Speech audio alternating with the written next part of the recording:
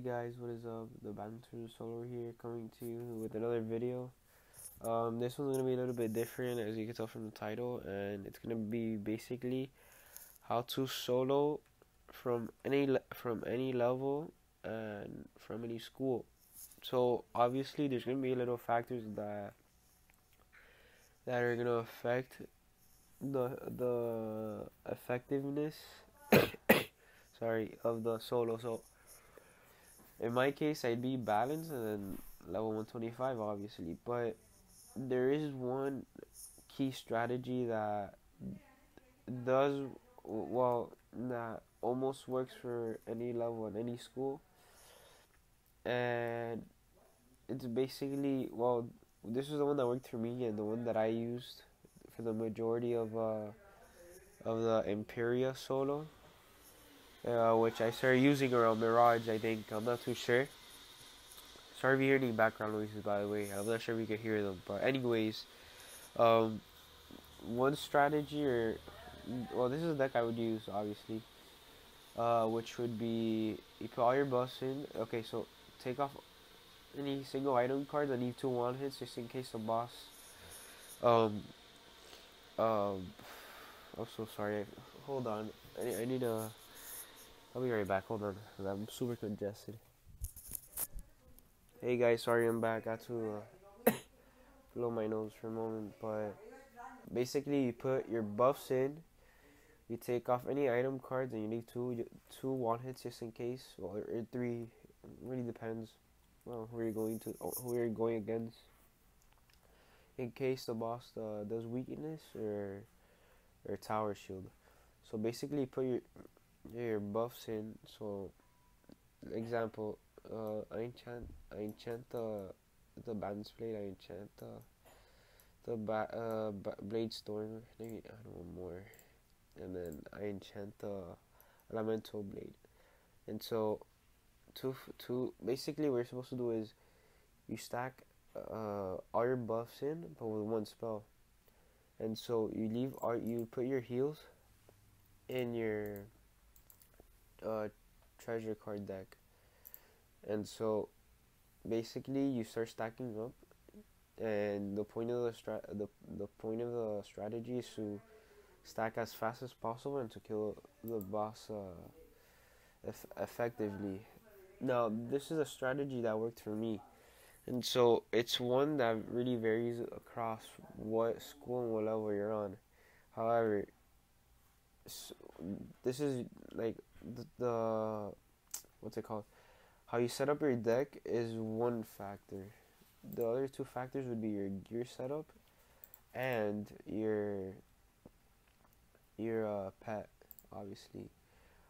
I honestly think gear is probably like the biggest factor that is gonna set you up for success when you solo. Partly because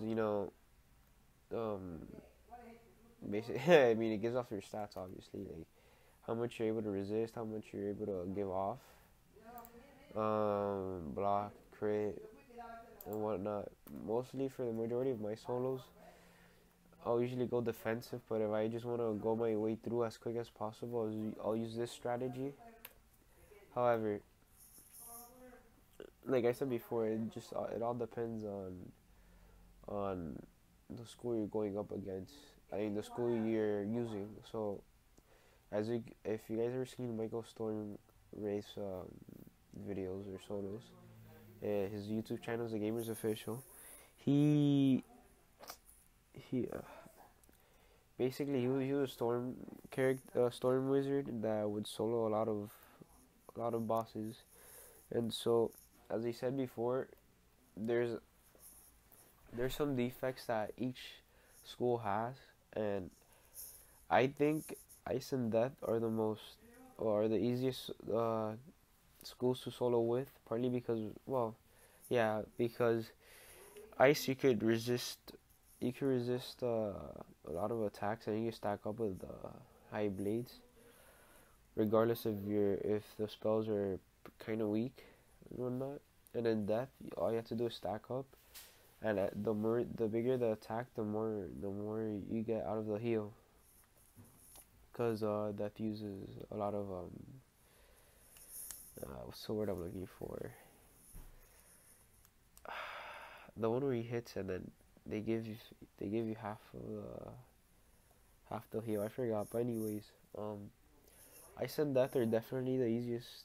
I'd say the easiest schools to solo with. Um, for fire, it's a similar strategy to storm. They have a little bit more health, but essentially they're pretty much the same thing. Uh, life, life is like ice, but they have less attacks, but they're able to heal more. Um, I'd say the hardest would be soloing. I would say soloing with a life, but as a low level. Which there, I would just recommend using a lot of treasure cards in that case. If you were to solo at that level and at that school. Um, the myth I think might be one of the hardest schools to solo with, basically because they have decent like blade stack ups, but they don't have any heals at all if you think about it, and the resist isn't that good. I mean, if you could use minions, but for me, I don't know if that's well. That's a hazy line because you could use minions, but I'm not sure if that counts as a solo, which I'm not too sure about. But I'm not really sure about that. But um, I guess for myth, you could use the same strategy as a. My bad. Hold on. You can use the same strategy as fire and what's it called? Fire and storm, but you're gonna have to use life mastery. Obviously, that's by the way that's another huge factor. One key factor that really helps if you're soloing as a myth storm, well in any school, if which is optional, but I think it would be mandatory or essential if you're gonna be soloing with storm, myth, fire, and ice. I'd say would be to have a life of mastery amulet, which would allow you to heal easier without using unnecessary pips. I have one on my storm and I think on my ice. No, one on my storm and one on my fire, but I switch back and forth sometimes and one not. But um, yeah. So that's with the that's the basic setup for like any school and for like regular bosses. However, cheating bosses are a whole another is like another it is an entire completely story because there what I would usually do is based off of my past experience and like what I'm telling you guys is okay, let's say for example I'm gonna solo uh, let me see what's a good one. Okay, for example, like the boss I soloed yesterday, Corporal Tennyson. I I don't know how to pronounce his name, but basically what I would usually do is I would search up the boss, check his cheats, and see which strategy I could go with. So it all depends, as I said before. Okay, so basically, um, there's different strategies that you can use. You go high resist, where you set up which is why this was like such a big deal to me because this like for solo against like bosses that go high attack, this could be really really really useful. So let's say I'm going against like an elemental boss, I'd go more elemental resist obviously. Um, so yeah, I would be 80% and it's still 91%. But that's because you need to get good gear and a good pet. And so basically all you have to do, it's not that hard. Well, it is hard, but like in a way, it's not that hard either. The most you could the most you could do is just set up your spell deck so you have a way you can go through the cheats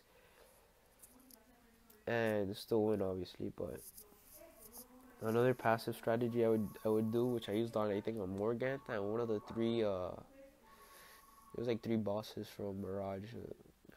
I forgot. It was like three brothers, three Weasel brothers. I forgot. It was like Ice Storm of Life, where you'd go Universal Resist, and when you would use what's it called, I think Dark Shepherd or Dark Fiend, I'm not sure, where basically you'd tank all of the damages, and then you cast Dark Shepherd and you start healing, or you cast Dark Fiend and you start spamming sandstorms, which was a strategy I used against Morganth and three Weasel brothers. But I'll put it up on the screen once I remember. Uh, but uh, when you're going in a dungeon, I recommend getting a lot of elixirs.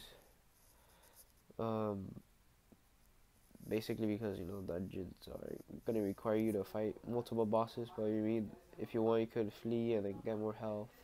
You know. Um. What else? What else? What else? What else? There's a lot more stuff I want to talk about, but it's not coming to me at the moment. Uh, if you're going up against a boss that you can't, where the boss doesn't let you heal, basically you're not to set up for like a quick a quick spell deck setup where you have to stack up really quick and just hit, or if the boss doesn't let you stack up hits and doesn't let you heal, which was my case, I think, in Shane, because he wouldn't let me fake, because he would either cast in power, and then for blades he would attack me for every blade I would set up or something like that. I'm not too sure. Basically, you would have to go full out death resist and spam with attacks, which is the same strategy for young Morgan. So yeah, there's like a bunch of different strategies that you could use on different bosses. Obviously, I haven't soloed Aphrodite because I haven't had the pet for that either. Because there's so much you could do with just gear and just spell deck setup. But for harder bosses, you're gonna have to um up your gear setup, your spell deck setup, or your pet your pet setup, which I think is the hardest one to get for me. But yeah, but yeah, if you wanna if you wanna bring up your effectiveness on soloing, it'd be either through better gear, better pets, and better deck setup against the boss you're going up to, obviously. So a couple of bosses I haven't soloed yet would be Aphrodite, partly because uh, you need to spam the boss with a lot of attacks. You need to go high resist, I think. And honestly, I haven't even thought of a strategy for that yet. But if you're going against I want to say like really hard bosses, like Yevgeny, like from Darkmoor. I'll put in the link in the description below. This guy that soloed, it was a life wizard that soloed this. He went high, which is very unique. I haven't seen this one. I think I've only seen him from him. Where you go high income and how I high. Oh my god, how high outgoing healing, which is pretty hard like to get a type of gear like that, depending on the what's it called, depending on the school that you have. For me, it wasn't that hard. I used, let me see, I think it was, I think I went Jade. I don't know. It's like it's very specific gear. Did I even use this one? I don't remember. I don't think I did. I'm not sure. But basically, yeah, you go high crit and high incoming, high outgoing. And what I did was I used a similar strategy because he would stack up on blades and feints and do high heals. But what I did was I did high heals as well, but I only used feints to stack up anything that would kill him with a sandworm. Uh, but yes, that's another unique strategy. So, anyways, guys, I'm gonna end the video here. If you guys wanna see more specific solo guides for low levels, mid level, and high level for each school, let's get this video like at least to like I wanna say 10 likes this time. I'm not gonna push it too far. But yeah, anyways, guys, leave a like, comment, subscribe. I might do a pet hat giveaway of this pet because I don't know if you guys want this pet or any of my pets really. Just leave a like. You guys need to leave a like. Um, just let me know in the comments below. And yeah, if you guys want to see any more videos like these, like solo guides, I would get it at 10. You guys would have to get it at 10 likes. And um, if I were to do it, it'd be in three different parts. So it'd be low level, mid level, and high level. So basically 1 through 50. Nah, chill. Hold up. I'm gonna say 1 through 40, 40 through 80, and 80 through 120, like the level. So the low level guide would be level 1 through 40. Mid level would be level 40 through 80, and then high level would be level 80 and above. Alright, so anyways, guys, I'm gonna end the video off here. Thank you for watching. Like I said,